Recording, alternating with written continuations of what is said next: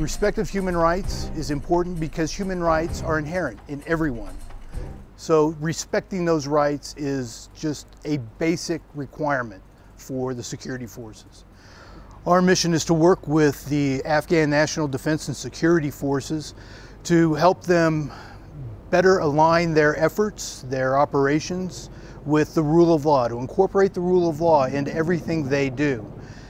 My background coming into this position as the Director of Essential Function 3 is 30 years as a Judge Advocate General, an Army attorney, and as a civilian practitioner of law, 17 years as a federal prosecutor of corruption and in the U.S. antitrust crimes.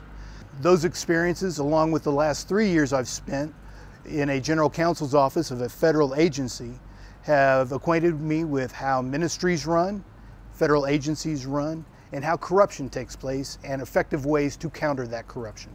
Obviously, we have to continue to focus on having the Ministry of Defense and Ministry of Interior put procedures in place to hold those who commit corruption, those who violate international laws and obligations, hold them accountable.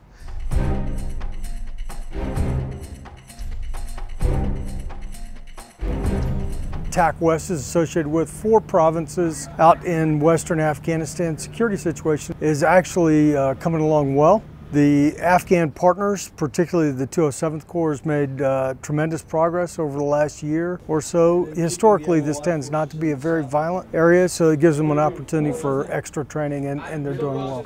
Well, Italy is supporting Resolute Support mission here. The main task that we have is to train, advise, and assist our Afghan counterparts. The Italians did a number of great things to accommodate the withdrawal of the Spanish troops. They brought in an Italian Roll 2 hospital. They brought in extra security personnel. Camp Arena, the place where they're based, is as secure as ever, providing all the same services. And we just got a recent commitment by the Italian government that they intend to maintain this strength and have added 200 troops to what we had here in 2015 for all of 2016. What I hope for the future of this country is to be able to become a real partner, able to take care of his own future, of his own destiny, and for economic development to happen in this country.